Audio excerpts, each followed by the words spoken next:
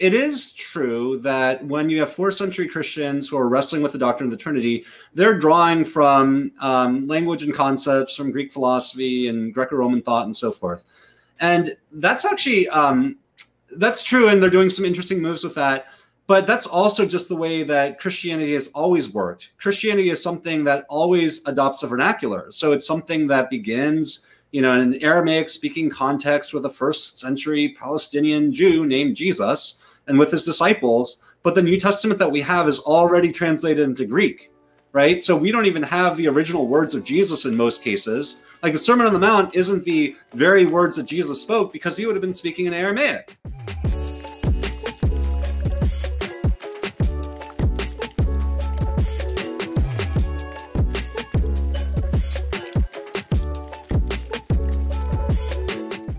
And hello, everybody, and welcome to the Jude 3 Project. My name is Vince Bantu, and I would like to welcome you to the Bisrat podcast. And this podcast is a part of the Jude 3 Project, and this entitled the Bisrat podcast. And what this short kind of mini series does is it actually explores subjects and topics relevant to early African Christianity.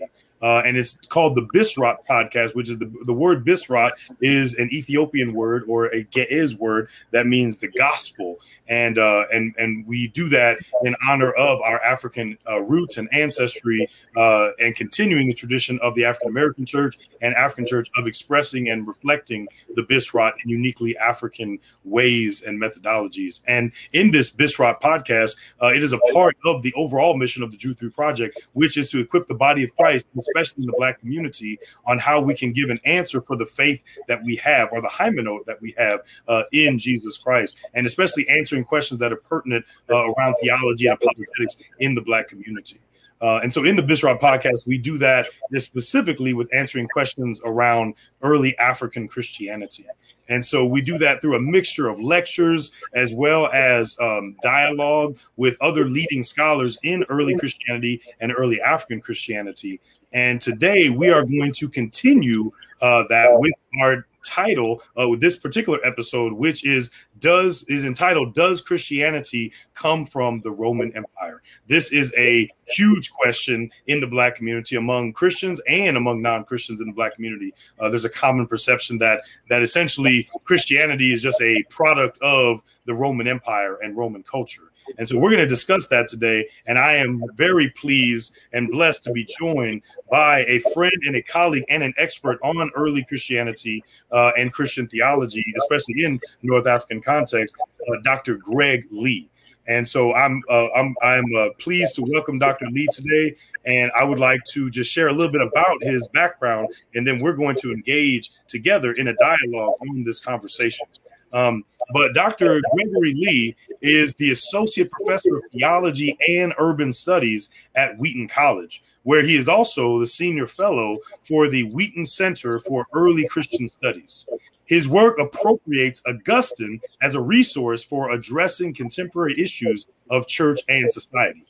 A resident of the Lawndale neighborhood of Chicago, he is especially interested in urban questions of race and class, which he approaches from a distinctly Asian American perspective. Dr. Lee teaches regularly for Wheaton in Chicago. He is a theologian in residence at Lawndale Community Church, and he served for several years as board chair of Manna Christian Fellowship, a campus ministry of Princeton University. And so, Jude 3 Project, would you all give a warm Jude 3 welcome today to Dr. Lee here with me today to discuss this topic that we have today. Great. It's great to be with you all. Hey, Dr. Lee. It's great to be with you. Love this project. Love you, Dr. Bantu. Oh man, you got it, brother. It's good to be with you, man. And we've connected at different early Christianity conferences and just being colleagues. And I mean, man, I think we might be, I don't know, we might be two of the only brothers that have that urban ministry and early Christianity like kind of specialization. So I was reading your bio and I was like, man, that sounds familiar. You know, like we kindred hearts for real. Yeah, I remember the first time we met at a conference. We were just at the book table, and suddenly it was 3 hours later, and we were still talking. I was like, I'm hungry. Let's have some dinner. And I think we're the only two people that I know that have exactly those kinds of interests, too. So it's great to be here on this program with you. Oh man, definitely, definitely. Well, and yeah, man, we just it's also just great, man, to especially as men of color to be able to be in that field and to collaborate. And even, you know, in this context, we know that there's some similar, some different, but also some similar questions in the African American and the Asian American community just around Christianity, race, identity. And so it's just, man, it's great to have your perspective on this question of today. The overall podcast, you know, being focused on, is Christianity a product of the Roman Empire? And, you know, Dr. Lee, I mean, you live in Lawndale, Chicago, so you know our community. And so you probably are familiar with the fact that there's a lot of different religions in the Black community that have different claims, and they don't agree with each other. But it's interesting that one of the things they do agree on is that Christianity is the white man's religion. And that it is antithetical to Black identity. And they all have some very specific ideas about early church history and the relationship between Christianity, the Roman Empire, Constantine, the Council of Nicaea, all that kind of stuff. So we're going to get into all that today, and I'm just so glad that we can talk about that. But you know, maybe for our first question, maybe we can just get it kicked off by talking a little bit together about how would we define or describe what exactly the relationship was between Christianity and the Roman Empire in the patristic or in the early Christian period. How would we kind of describe what that relationship really was like? Yeah, so it's a complicated question. It's an important question, and the thing to keep in mind is that Christian identity in the Roman Empire changes through the centuries. That it's not always the same thing. So when Christianity first starts, you have primarily Jews who are worshiping this guy Jesus as a Messiah, and it's understood as a sort of a Jewish religion. And so if you're a typical Roman and you even heard about what Christianity is, you even heard of that there are these people worshiping Jesus, you probably would have just thought it was Judaism. Then after a while, Christianity starts to take on its own identity, but people didn't really know what it was. They just thought it was sort of a strange new sect, some kind of new cult. They had some weird practices that they didn't that weren't familiar to a lot of Romans, and there are all these stereotypes about what Christians were doing. So there's this idea that Christians were cannibals because they ate the body and the blood of some guy named Jesus. That's for communion or Eucharist. There are thoughts that they were very sexually immoral because they had this love feast, which was, you know, centered around Eucharist. But when you hear just love feast and you're a Roman, sort of sounds like it's you know, it's very like vulgar. And very promiscuous in a certain way. Christians are often called atheists. And what they meant by that, it's sort of a funny term, what they meant by that was that the Christians didn't worship the Roman gods, and they didn't participate in all the things that went with Roman religion. And so it seemed like they were bad citizens and they're withdrawn. So that's sort of the first couple of centuries of the church. And you have, you know, intermittent persecution in local areas against Christians, but there's no sort of empire-wide persecution against the Christians for a while until you get to the middle of the 3rd century. So in the mid-200s, you have the Christians getting persecuted en masse under Roman emperors. There's a Roman emperor in particular named Decius who attacks Christianity empire-wide. And then that sort of tails off for a little bit. And then at the beginning of the 4th century, you have another major persecution against the Christians. That's often called the Great Persecution under an emperor named Diocletian. And that's really sort of the big one. That's the one where a lot of Christians are getting hurt. They're getting tortured. They're getting killed. They have to give over their scriptures to Roman officials and so forth. So all the way up until that time, Christianity is sort of on the margins of the Roman Empire. And as it starts getting bigger and bigger, it gets persecuted.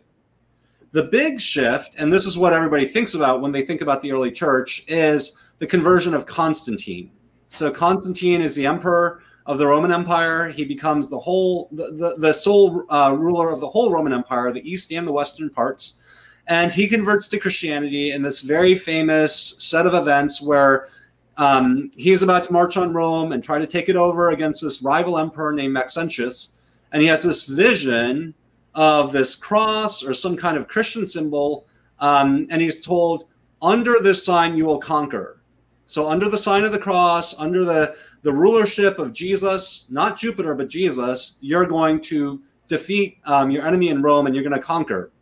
And as the story goes, he marches on Rome, he defeats Maxentius at this famous battle at the Tiber Bridge, and then he at the Milvian Bridge across the Tiber River, sorry. And then he starts instituting a series of pro-Christian policies. He establishes religious toleration and so forth. He elevates the status of the bishops. And then you have all these early councils and creeds that sort of come out of that. So that's just the big transition right there in the early 4th century, where Christianity goes from being, an unknown group to known a little bit and persecuted, to being persecuted in a very intense way. And then you have this conversion of Constantine in the 4th century. And then the Roman Empire becomes more and more Christian after that. Mm-hmm. Yeah, I think I agree. I agree completely. Like, I think one of the things, and we're already moving in that direction because we got to talk about Constantine. I mean, in this topic, is Christianity a product of the Roman Empire? Which, again, many religious communities in the Black community would say yes to that question. We have to talk about Constantine, but I just want to also echo something that you said that I think is really important: is the persecution that Christians were going through in the Roman Empire.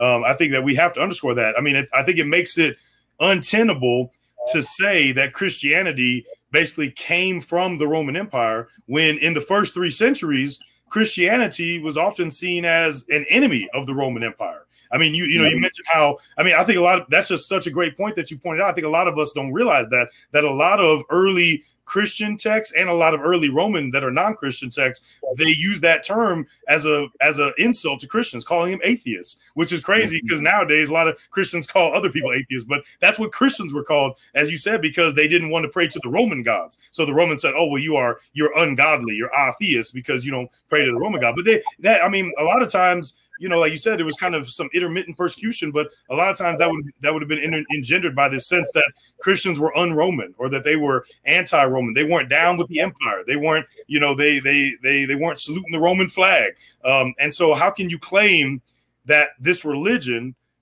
which its adherents that were in the Roman Empire, which is another quick point I want to make, but its adherents that were in the Roman Empire were constantly being hauled into court and being seen as an enemy of the Roman Empire.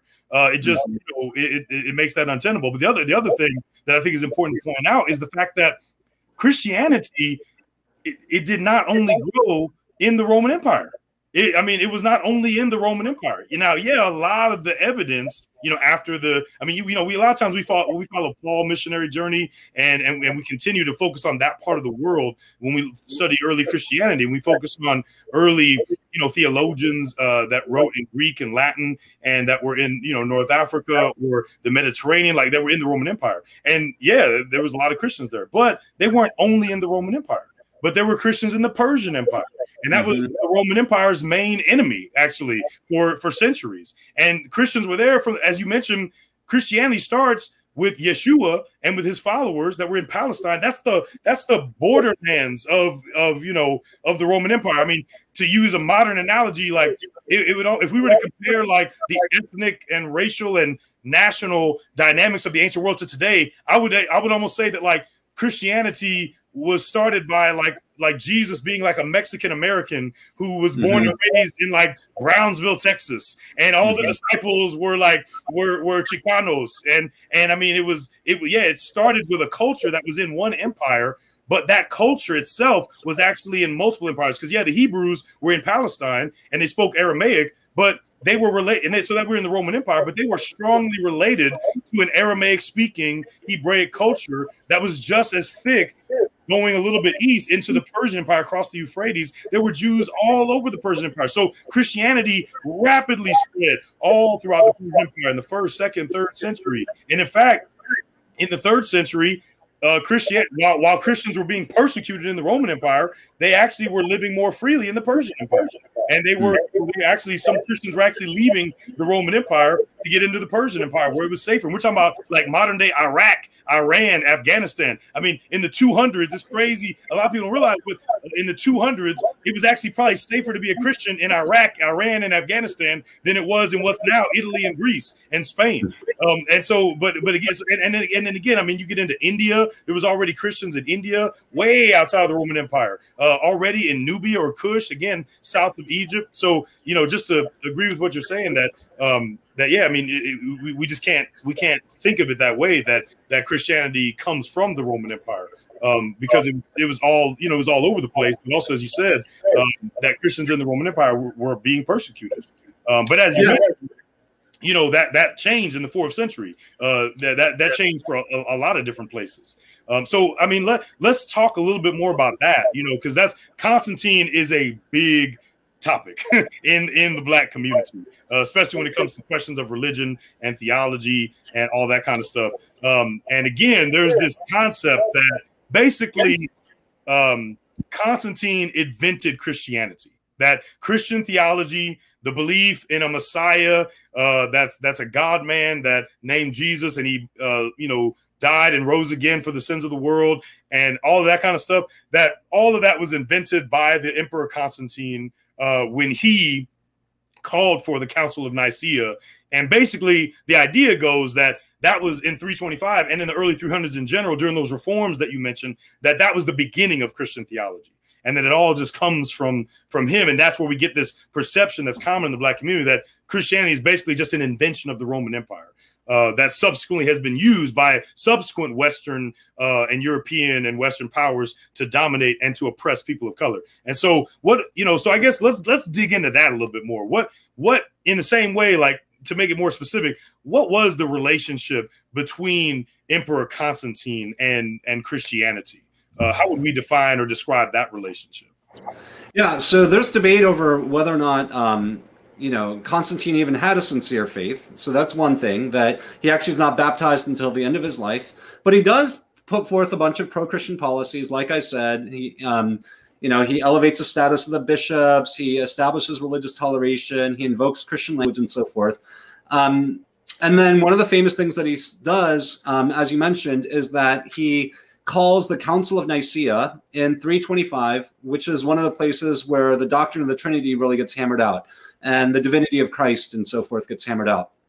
I think it's important to know a few things about Constantine, which is that, you know, one important thing to realize is that he doesn't officially make Christianity the religion of the empire. So that doesn't happen until the late 300s under an Emperor Theodosius. Constantine just promotes religious toleration and pro-Christian policies. And 325 Nicaea also does not sort of settle the doctrine of the Trinity. There's still all sorts of debate about it for the next several decades till you get into 381 and the Council of Constantinople. So even just like the story, it's important to be straight that a lot of times we think that Constantine becomes a Christian, the Roman Empire becomes Christian. No, it actually takes a long time before Christianity is the official religion of the empire, and it becomes socially and politically advantageous for you to be a Christian. So you have people converting for the sake of being more established in Roman society or becoming a Roman senator or something like that. Who is Constantine? Well, he's an emperor. He's not a theologian. And there's this big debate that's going on in Alexandria about Jesus Christ and who he is. And there's a figure named Arius who is claiming that essentially Jesus was created at a certain time, that he was the divine word was created by the Father's will. So it's sort of creating space between the Son and the Father in the doctrine of the Trinity. And there's this big debate going back and forth between him and this bishop named Alexander of Alexandria, who is saying, no, the Son is co-eternal with the Father, which means that the Father has always existed, and so the Son has always existed. And this is causing a big problem because Egypt is a major source of grain supply, and Constantine finally calls a council of bishops, and they all gather together in Nicaea, which is sort of near Constantinople, and you've got all these bishops come out and they hash it all out. So what's true about the story you're telling is that Constantine's the one who calls that council. And it is a strange thing for an emperor to call a Christian council of bishops. It'd be like Joe Biden calling up, you know, all the bishops and the leaders of every megachurch that you've heard of like Willow Creek and Saddleback, and of the bishops of the AME and, you know, NBC and Kojic and all these other denominations saying, all right, you're having a big argument about, you know, predestination, free will. Let's hammer it out and come up with something for this, you know, to have a unified position. It's a weird thing. You are starting to get this blend of sort of church and state, church and empire. The thing is that Constantine himself is not really a theologian. He's an emperor. He's a politician, right? He runs the emperor. He runs the empire, but he's not getting into the nitty gritty of biblical, interpretation, of thinking about how to relate the Son and the Father. That argument's taking place by actual bishops, by people who are deeply immersed in the Bible, who are trained in theology and so forth. Figures like Athanasius, or later you've got the Cappadocian Fathers, Gregory of Nyssa, Basil of Caesarea, Gregory of Nazianzus. These are the people who are sort of working out the doctrine of the Trinity. And you can sort of read their works for yourself, and you can see the whole thing is basically just interpreting the Bible and putting it all together.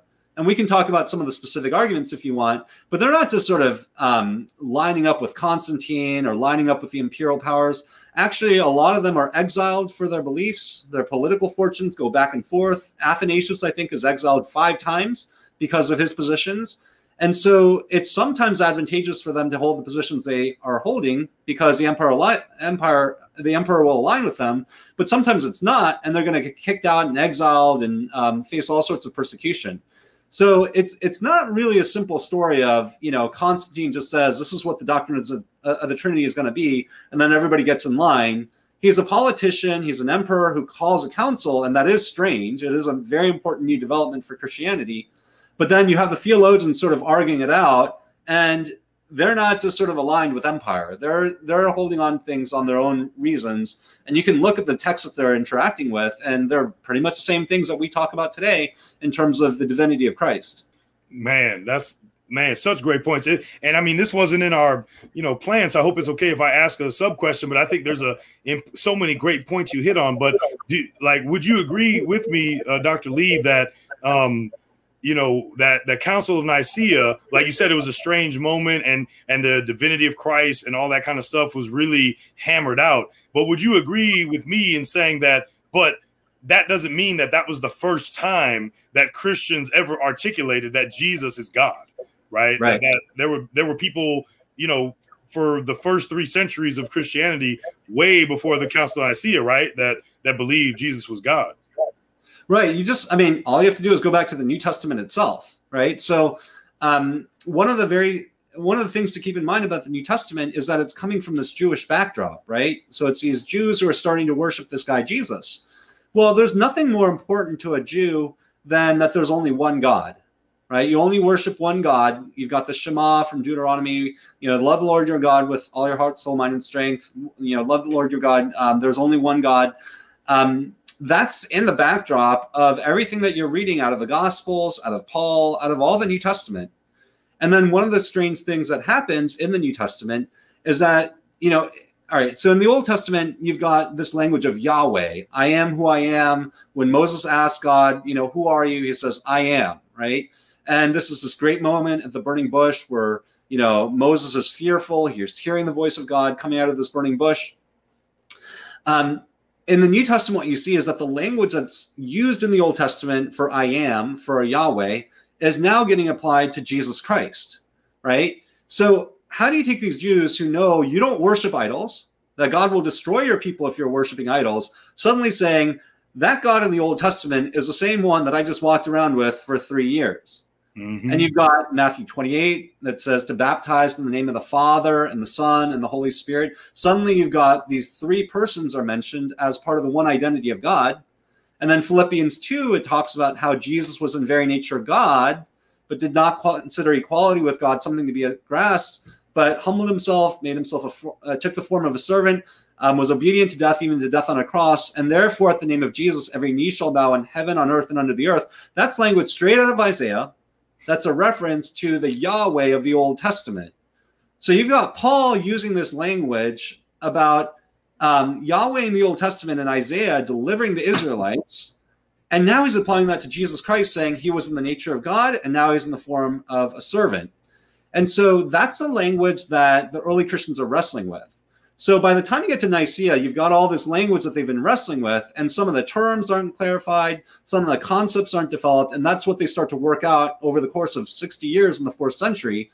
But they're working with primarily biblical data. They're working with the Bible itself and saying, how do we put all these pieces together? Because it's complicated to know how God can be 1 and 3.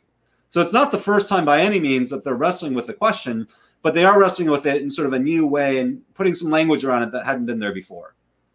That's exactly right. I mean, one way I often think of it is like Nicaea was not the first time that Christians said that Jesus was God, but rather Nicaea represents the first time that somebody, Arius, said that Jesus wasn't God. Because I don't think, I mean, Arius is probably one of the earliest, theologians to come out and say that Jesus was a created being. And there, and that's his whole movement is centered around that belief. And, there's other, heretical movements that didn't believe in the Old Testament, or, they thought the opposite, that Jesus wasn't really a human. But there wasn't really, there was all these different, beliefs in early Christianity. But I think Arius was really one of the first major movements to say that, oh, Jesus is, he's God, but he's somehow less of a God than God the Father. And that's really what's new about the 4th century. But there's nothing new about the way in which, like you mentioned, Athanasius or his teacher Alexander of Alexandria. There was nothing really new or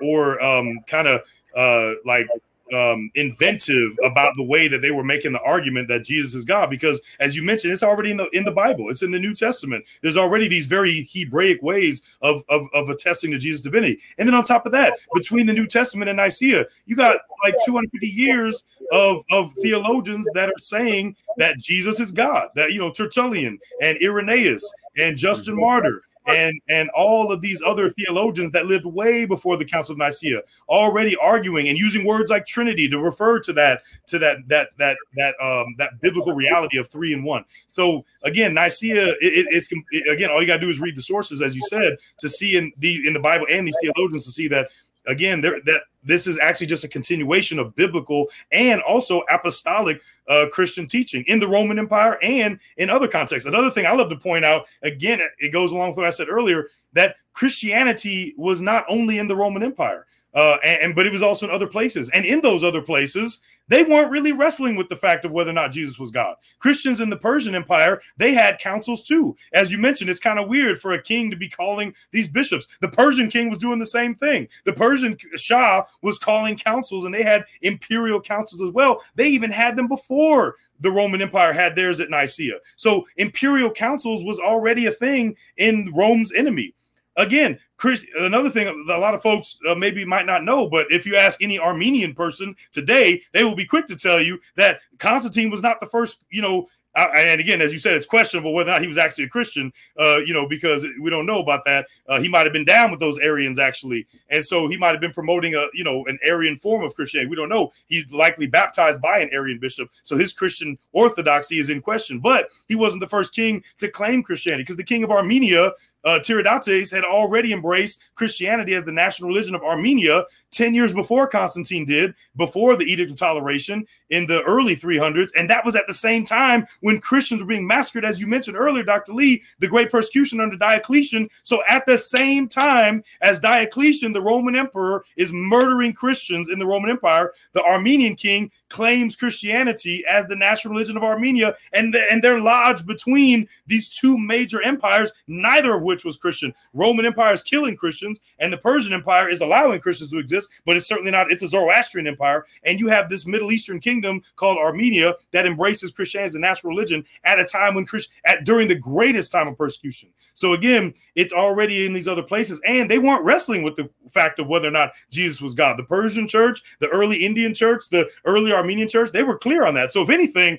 the doubting Jesus's divinity was really a uniquely kind of Roman imperial question or preoccupation that they were wrestling with about whether or not Jesus was God. And up until that point, it was a clear doctrine, was a clear belief. And then one day when Arius ups and says there was a time when the Son didn't exist, now all of a sudden it became a question that the Roman church had to deal with. But most Christians in the other part of the world were already clear on that. Yeah, so I feel you. That's a long way of saying I feel you, brother. I feel, and so that kind of, I think, leads us into another question of, again, like as you mentioned, there's the Council of Nicaea, but at the same time, like people will point to saying that there was all these other kinds of changes that happened, and even at Nicaea, you had this kind of unique language that was created to affirm the reality that had already been affirmed for centuries, that Jesus is God. But then there's homoousios, and now all of a sudden there's all these kind of ways in which the Roman Church is being influenced by the Roman Empire, taking on political structures, ecclesiastical structures that kind of mirror political structures. And there, you know, a lot of people say that Christianity became highly Romanized in this time period. And again, fast forwarding, it just continues to almost become meshed with European identities later on, going into the 5th, 6th centuries and so on. And so that still exacerbates this idea that Christianity is a Western religion. It's a white man's religion,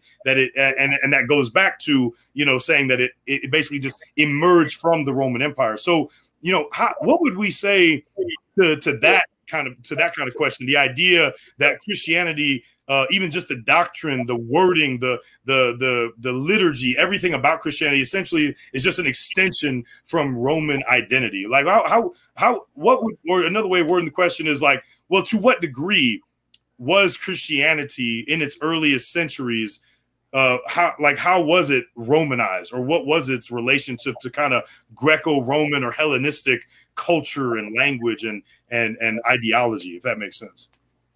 Yeah, so I'd say several things. First, it is true that when you have 4th century Christians who are wrestling with the doctrine of the Trinity, they're drawing from language and concepts from Greek philosophy and Greco-Roman thought and so forth.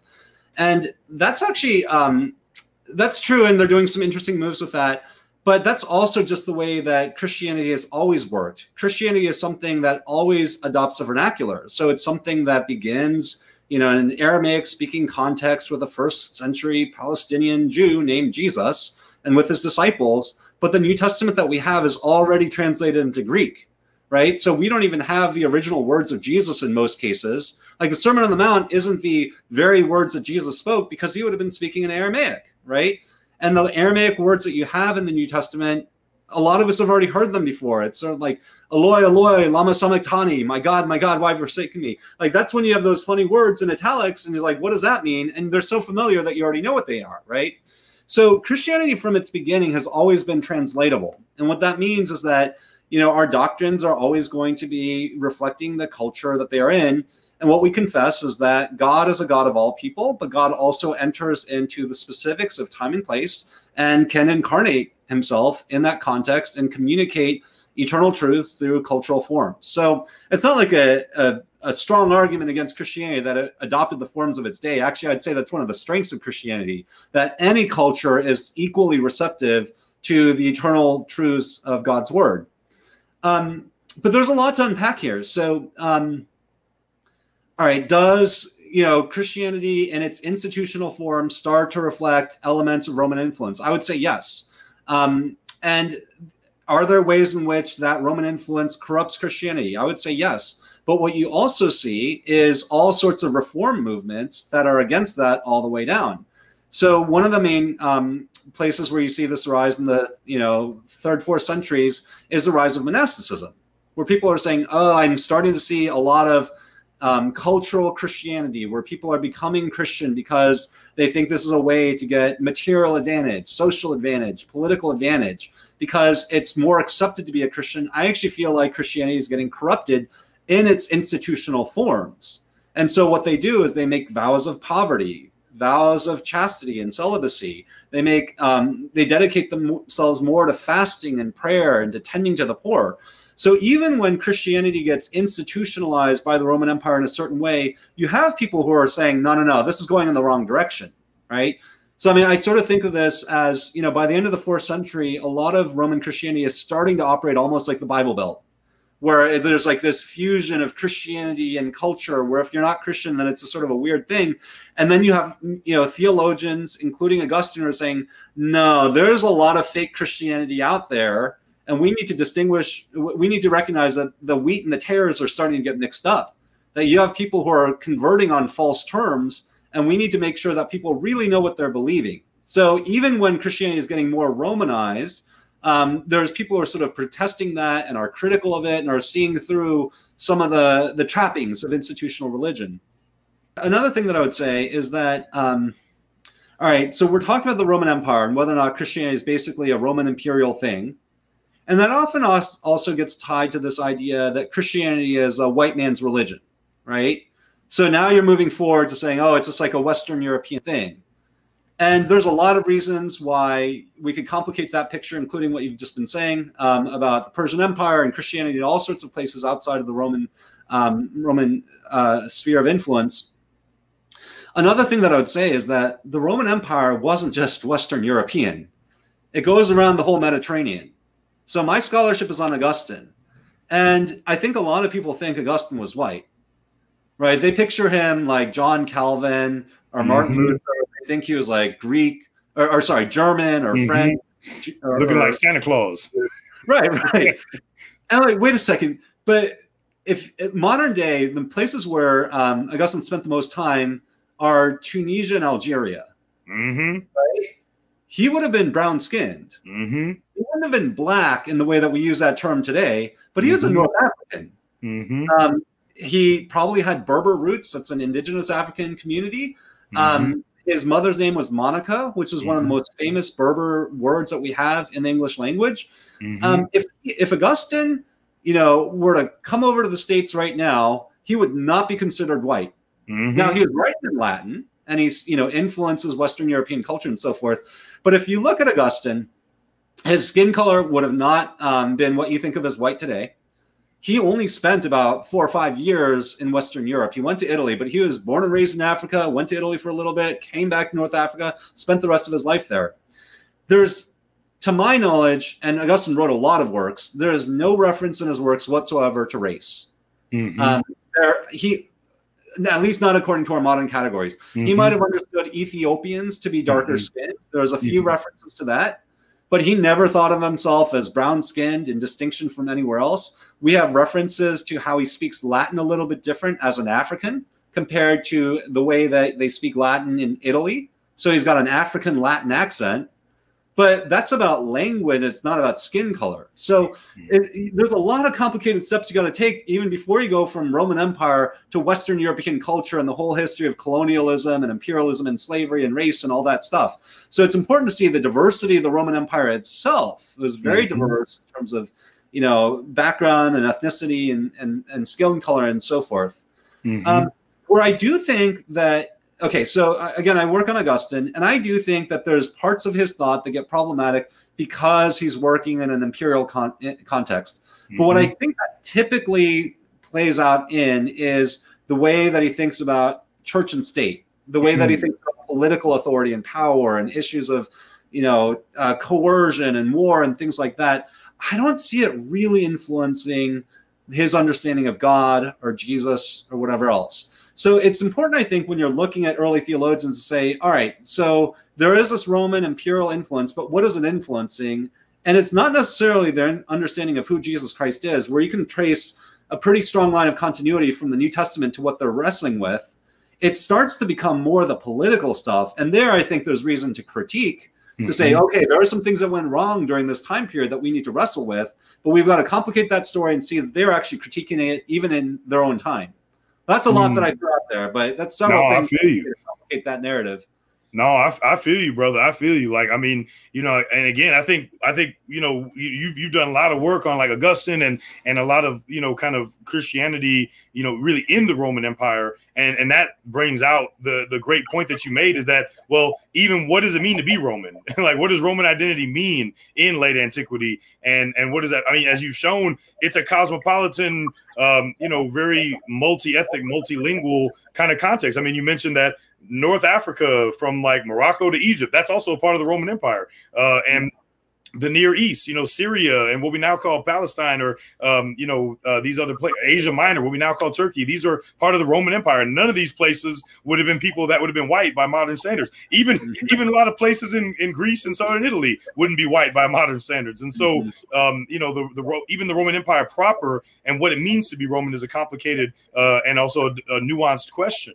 And then on top of that, like one of my areas that to bring, I think, a couple as well is, again, I really mainly focus on Christianity outside of the Roman Empire. And that even like just kind of as a double whammy to say, okay, number one, what do we mean by Roman? Because that's actually a very multicultural thing. And many of those people that we would call Roman would not be white, number one. And then number two, and on top of that, there were Christian contexts outside of the Roman Empire that also had their own ways of doing theology and talking about God. And they all were, whether it's Roman or whether it was Persian or Ethiopian or Indian, they all, or Armenian, they all had found ways, as you said, I couldn't agree more. One of the strengths of Christianity, of the Bisrat, as this podcast is called, one of the strengths of the Bisrat, the good news, is that it takes on the local language and frameworks of the people. I mean, we see that in scripture when John calls Jesus the Logos. Logos is not a, it's not a Hebrew concept. It's not an Aramaic or a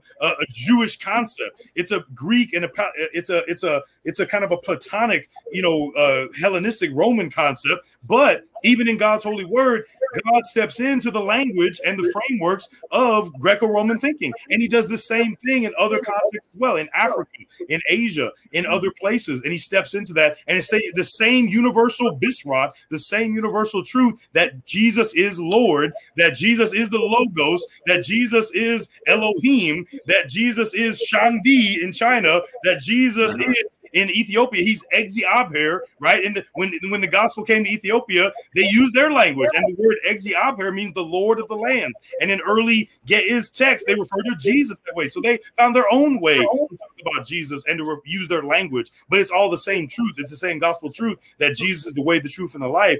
And so.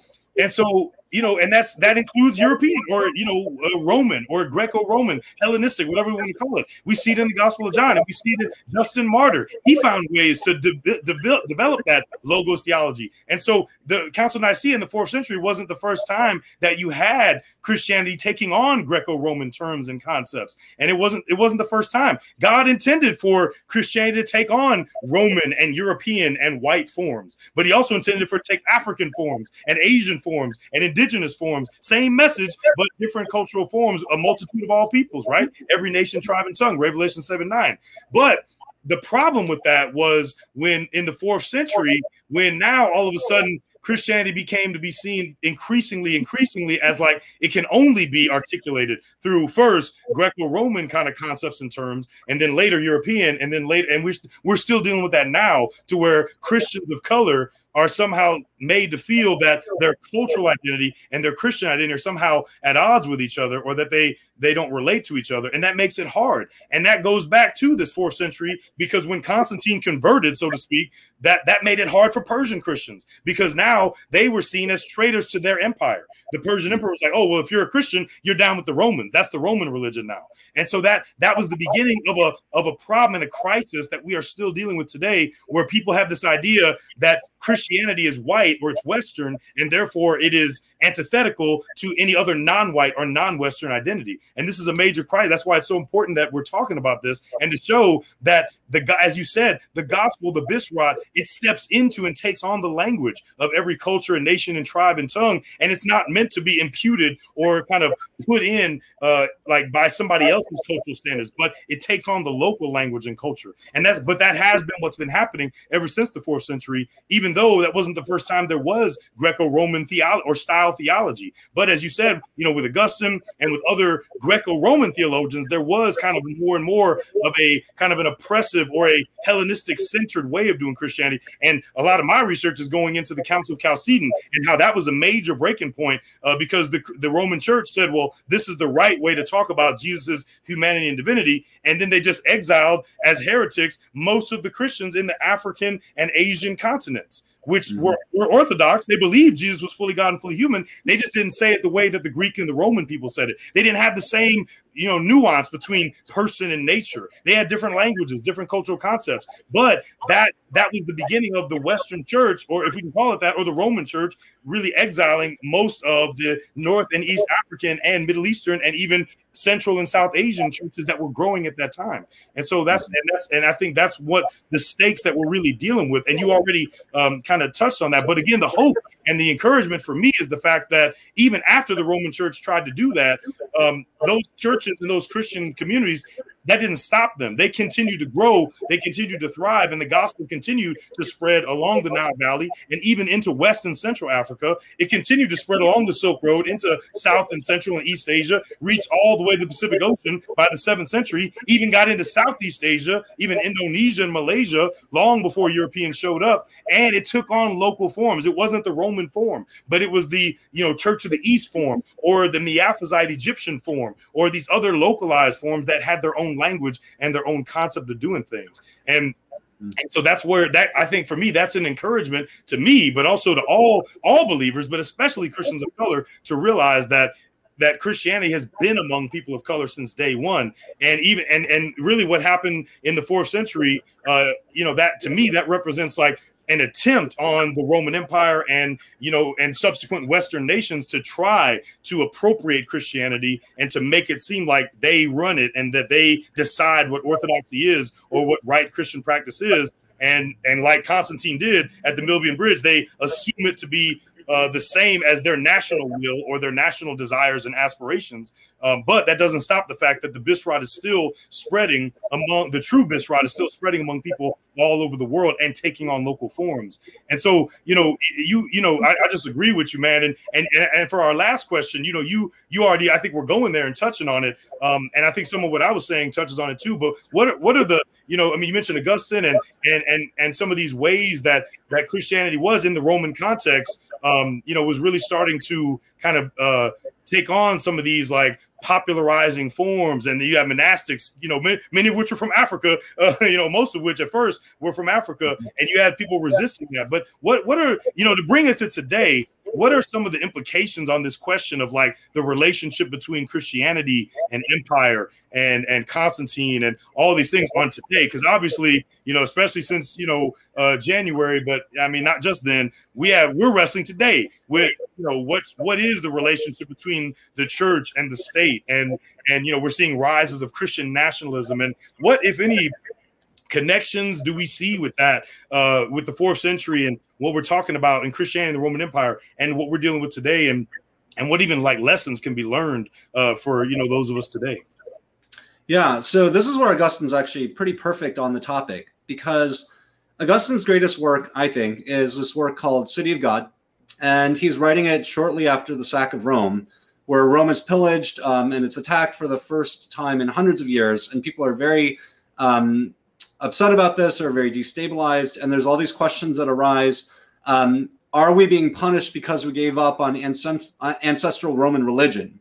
So Jupiter is basically angry at us because we no longer worship Jupiter, we now worship Jesus, and so we're getting punished for that. And so Augustine has to respond to that and explain why the sack of Rome is not the destruction of Christianity itself, why Christians have a different identity as part of a heavenly city and not the earthly city, so they're not destabilized by this.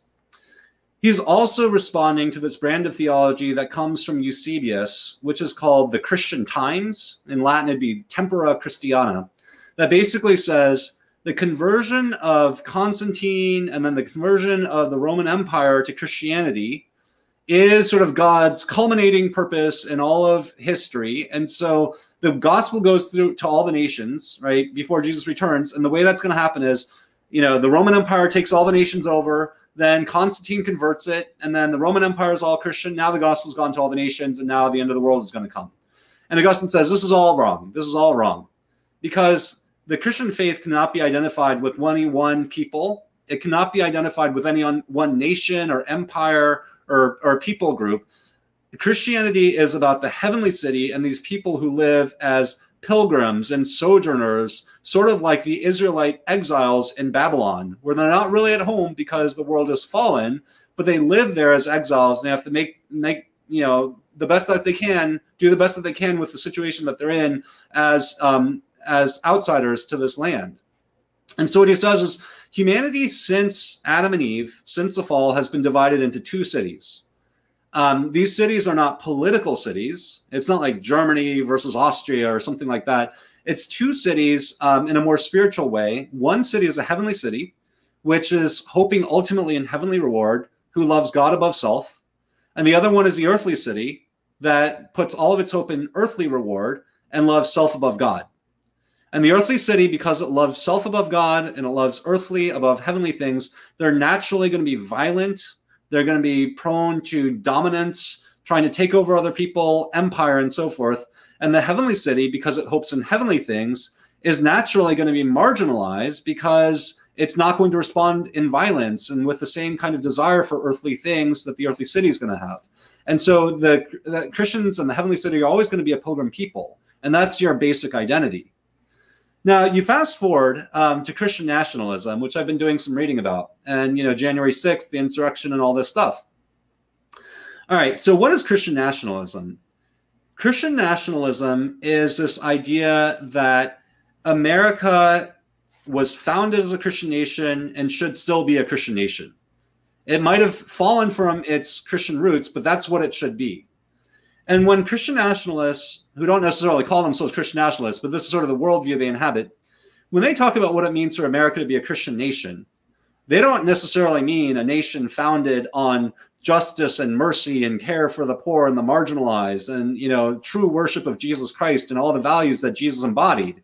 What they mean is explicit, public, political, civic displays of Christian identity. This means things like prayer in public schools, or it means, putting the 10 Commandments on a federal courthouse, or it means that you say Merry Christmas instead of Happy Holidays. It's public civic displays of Christianity. And Christian nationalists believe that America was founded as a Christian nation. I was just interacting with a scholar of Christian nationalism. Did you know that 2/3 to 3/4 of white evangelicals believe that the Declaration of Independence and the Constitution were divinely inspired? Like a strong majority of white evangelicals believe that the founding documents of the United States were inspired by the Holy Spirit. So, this is a big problem. Not all white evangelicals are Christian nationalists, but a lot of them are. And the ones who are, that's pretty much what they believe. Now, I think that what this points to is a really important issue, which is how you tell your history and how you understand your identity.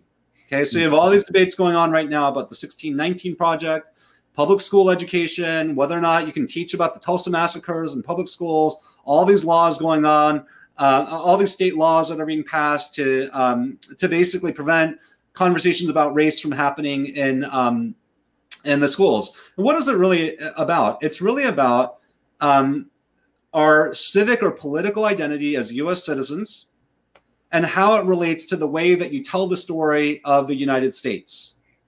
And the idea is that if you have a very negative story of the United States that spends a lot of time talking about Native American genocide or slavery or Jim Crow or Asian exclusion and other things like that, then you can't have a positive sense of political and civic identity. If you want people to be proud of Americans, you have to give them a proud history. So you have to tell a good story about how America's, moral and powerful, and that's been good for the rest of the world. This is where I agree with Christian nationalists, and this is where I disagree with Christian nationalists. I think Christian nationalists are right that how you tell history really matters for your present identity. I think that history is very important for identity. Where you come from, who your roots are, who are your ancestors, that actually really matters for your sense of self. I agree. These are very important issues to debate. This is where I disagree with them. I got two points of disagreement. One is that the narrative that defines Christians is not U.S. history. It is biblical history. Our story is defined by the Old and New Testaments and not by the history of the United States, because our identity is first as Christians before you say anything about civic identity. We are part of the heavenly city and not the earthly city. We are exiles in the earthly city. We are citizens of the heavenly city. So the most important story for Christians is a story of Abraham, Isaac, Jacob, Moses, leading all the way up to Jesus Christ in the New Testament. That's our story that defines us. That's where we get our identity from, the Bible and not U.S. civic history. The second thing that I disagree with Christian nationalists about is that I think Christian nationalists seem to think that to have a positive sense of identity, you have to have a kind of narrative of triumph. You have to be the winner. You have to be the most moral. You have to be the most powerful. You have to be the agent for good in the world. And what I see in the Old and New Testament is actually stories about human sin and God's grace. It's a story of repentance, of sin and confession and repentance, and then God's mercy and grace and deliverance. My identity is not founded on how good of a person I am. It's founded on how good God has been to me. And my identity in terms of the community that I primarily belong to is the church. And that's a story of sin and repentance. And it's not primarily a civic identity of political and military victory. So when we think about Christian nationalism, we think about the early church. And the early church was actually really wrestling with questions about Christian identity versus Roman identity. And Augustine's saying your identity is as a Christian first and foremost. You're part of the heavenly city and not part of the earthly city. You're an exile in this world, and your story is that of the Old and New Testaments. And I think we can bring that forward to today and say in a Christian nationalist context, we need to remind ourselves that our primary identity as Christians defined by the Bible and not defined by U.S. history. And that allows you to tell the story of U.S. history much more honestly, with much more attention to marginalized and oppressed people groups. And we don't have a stake in presenting U.S. history as this great thing. Our primary stake is in honesty and truth and care for the marginalized, because our identity is not based on U.S. history. It's based on the Bible. So I think there's a lot that the early church can say about contemporary Christian nationalist conversations. Amen. Man, I wish we could just keep going all day, because this is good stuff, brother. But we got to start to bring it to a close. But man, I agree with everything you said, and I think also to just also agree with and echo some of that for the Black church and Black community. I think that there is I agree with everything you said, and I think there's some challenges, but also some encouragements and some resources that we can really, especially those of us in the Black church and Black community, can really draw from. I mean, I think number one is that, one thing I think about with, early Christianity is that I'm encouraged by is that, as you said, Augustine was one of the first theologians to really parse out that relationship between the earthly city and the heavenly city, and the Christian's primary identity being in that heavenly city. And he was an African theologian. And so we have a history, people of African descent have a history and a legacy of Christians that are helping us to understand that pilgrim identity, that sojourner identity that all of us have as believers, as you said, that our citizenship is in heaven, and that we're not tied with any one particular nation or national identity. That's not our primary sense of identity. And so it helps us to have that honest truth telling that we see in the Bible. We see, even look at how Israel puts itself on blast in the Bible, put its own kings, and shames them and talks about the jacked up stuff they did, but also how God is gracious and merciful. And that's the honesty we can have. But I think that there is a challenge, though, that especially those of us in the Black church and in the Black Christian community, and I think other communities as well, that we also have to be better truth tellers and really kind of speaking out against Christian nationalism and white supremacy and all these different things. Because honestly, sometimes people who are in our community that are going to these other religions, sometimes a part of it, I'm not saying all of it, but a part of a factor in that can honestly sometimes be ways in which we as the Black church have not spoken as prophetically as we need to, and even as we have. But again, we have resources, and that's where the encouragement comes in Augustine, and even in the history of the Black church here in America since 1619, that we have, the situation that we were brought here in and have been in ever since for 400 years allows us to have a mentality and enslave spirituals and enslave narratives, and in Black theology that developed, we were able to have a Christian doctrine and a Christian theology that is one of sojourning, and one that actually speaks prophetically against the empire that has enslaved us and has wrought Jim Crow and lynchings and Tulsa massacres and George Floyd and all these other kind of things. That there's a theology, there's a rich theology in the Black church that we have and we can draw upon to be able to express that heavenly city identity that we have. That's what the spirituals were singing about. It was saying heaven's church I hope to go, and because old Satan's church is here below. And so this is the theology of Augustine and the theology of African American spirituals that we can draw upon, that will empower us to speak out against Christian nationalism. Because the other part of that we don't talk about is that it wasn't only in the Roman Empire, but there was so all of us can fall prey to this. But in Armenia, even in Ethiopia, there were conquests in Africa that were done by Ethiopian kings. So that also helps us to not romanticize any one of our cultures or thing, but also remember that, as you said, that all of us are in need of God's grace and mercy. And so, and I can talk about it that from a historical standpoint, that there have even been acts of Christian nationalism, even in Africa, way before colonialism, and in the Middle East and in Asia. And so all of us are prone to this. It's just that, Western folks have done it on the biggest scales and still are doing it on the biggest scales. My goodness, 2/3 say that a document that denies the humanity of indigenous people and African people and women is divinely inspired. That's scary. I did not know that. But again, so all of us are prone to it. But, some of us are just doing it on bigger scales than others. But all of it gives us also a humility that all of us, we're a multitude of all peoples, and we all need to identify with our heavenly identity first and foremost, but also we need to be diligent to own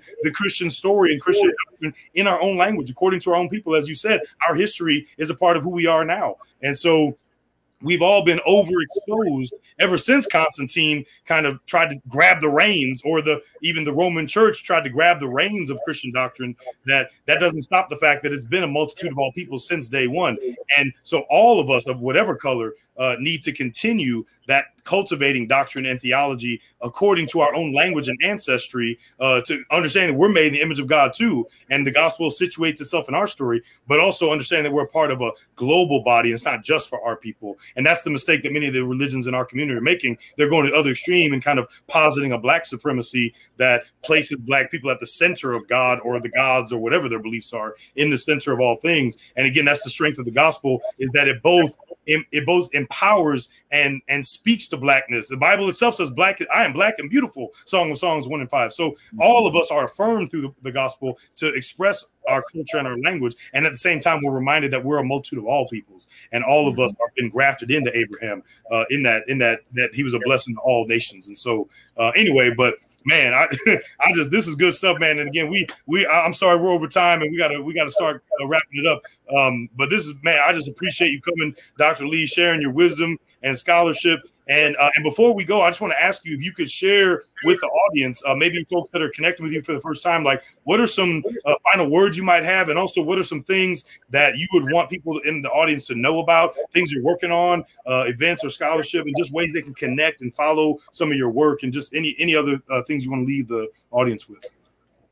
Yeah, in terms of following me, I've got no social media presence, so that's hard to do. You can email me if you want. That's how I like to communicate. Email, phone, Zoom, that's fine. I don't do social media. I'm working on a book right now that's tentatively called Christians Among the Corrupt, Augustine and the Challenge of Immoral Communities. So it's all about how, as a Christian, do you remain in immoral communities, whether they be political or civic or Christian? Because a lot of times we have to wrestle with these issues of, the Christians around me are the ones who are corrupt, or the church is what I'm disappointed in. So the questions you're asking are really relevant to the things I'm interested in right now.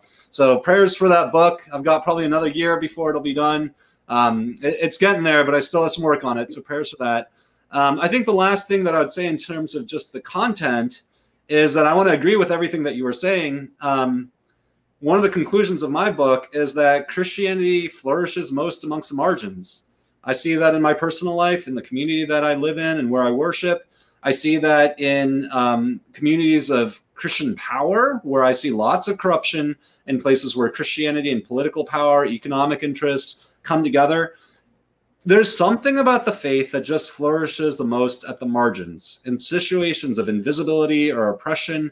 And that's not to say that we shouldn't be resisting those things, but once you start getting too close to power, that's where things start to get very corrupt, and you move away from the message of Jesus. So I think the early church is an example of where you do start to see the church get corrupted when people get too close to power. And I think the Black church, you're absolutely right, is an example of what true faith looks like, that so much of the spiritual vibrancy comes from the history of resilience and endurance under these systems of oppression, which we want to resist, but we also want to appreciate that great spiritual fruit has come out of the Black church. And so that's why I love what you're doing, love what the Jude 3 Project is doing. So glad to be with you today. Oh man, it's a blessing for us, Dr. Lee, and and again, so everybody be on the lookout for that book, because that's this conversation, but in book form, which means it's going to be richer and deeper and informative. So definitely be on the lookout for Dr. Lee's book, and definitely follow his work. But again, Dr. Lee, we just want to thank you so much again for being here today. God bless you, brother. Yeah, and thank you all to everybody who's listening with us today. This has been another episode of the Bisrat podcast at the Jude 3 Project, where we are helping you to understand what you believe and why, so that we can give an answer for the faith that we have. And it's a blessing to be with you all here, chopping it up on early African Christianity. We have more episodes, so stay tuned in. Check out other episodes of Bisrat podcast. We have lectures and also other conversations on various topics. And so we definitely want to connect with you there. And so until the next episode, we want to tell you all, God bless you. And thank you so much for tuning in to the Jude 3 Project. And we will holler at you. Peace.